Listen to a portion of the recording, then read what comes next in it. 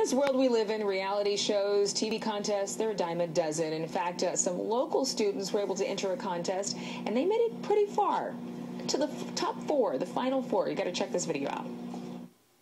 Shark Patrol, we have two scumbas on radar. We've got two on the sonar.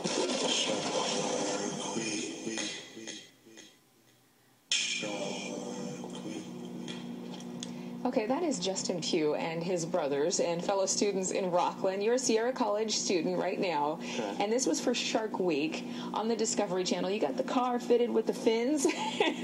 You came up with a really unique idea, Shark Week Patrol, and you were able to make it to the top four of this contest. That's pretty cool. Yeah, it was pretty exciting. Now, the contest is over, we're sad to say. Yeah. You didn't win the whole thing. But you definitely made them notice at Discovery Channel. Why did you come up with this idea in the first place? What made you want to enter this? Well, I had originally got the idea from just like a YouTube idea. Okay. It generated a lot of views on YouTube, but I saw this commercial with Andy Samberg that said, hey, come join our contest on Shark Week. So did you watch Shark Week every week? I mean, were you a devoted viewer? Well, actually, we watch Shark Week when we go on vacation to Donner Lake. Okay. And so this is a really good idea for me because I want to be a film director when I'm older. So. All right, cool. Yeah. And so you got the car fitted, and you had to go through a lot of work driving through the streets of Rockland and setting it up. Were your friends at first thinking, okay, man, you're crazy, or were they down to be actors? They were pretty down to be actors. I mean, the shark car was pretty epic.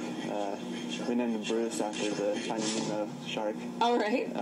But yeah, my friends were really into the whole thing, and they didn't know we would get this far in the contest.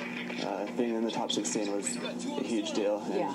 Like getting into the top 4 is even better. So, it's a big deal for all of us. It is a big deal. And do you think you're going to enter any more contests? I'm thinking about the Doritos contest. It's awesome. For the Super Bowl, and obviously I'm going to do this one next year again. Right. But I'm going to have like more ideas, and you can enter like more than one video, so I'm going to be doing that. Okay. Would you tell somebody who's watching right now at home, if they wanted to enter a contest like you, is there a certain advice that you would give them to make sure that they get in the top 4 or are highly ranked? Yeah, I would say keep it original. Make sure your idea is relevant to the topic, and like originality is the most important thing, and that's what I try to do on all my videos. So that's really important. What was the hardest thing about entering this national contest? I guess building the shark, first of all, because the glue would melt in this really hot heat we have. Yeah, I guess it fell apart. You would have driven the car here. I would have driven it here, but it did melt. Oh, darn. So I couldn't bring it, but also getting views or votes on their website. Online. Yeah, that was really hard. How'd you spread the word? Facebook and Twitter. My friends in the community was really a big help, and that's how we got so far in the top 4. Do you know how many votes you got total at the end of it all? Like over 2,000 or 3,000 votes. We lost only about 260 Yeah, votes. It was really close. Yeah. All right, well, Sierra College should be proud. Yeah.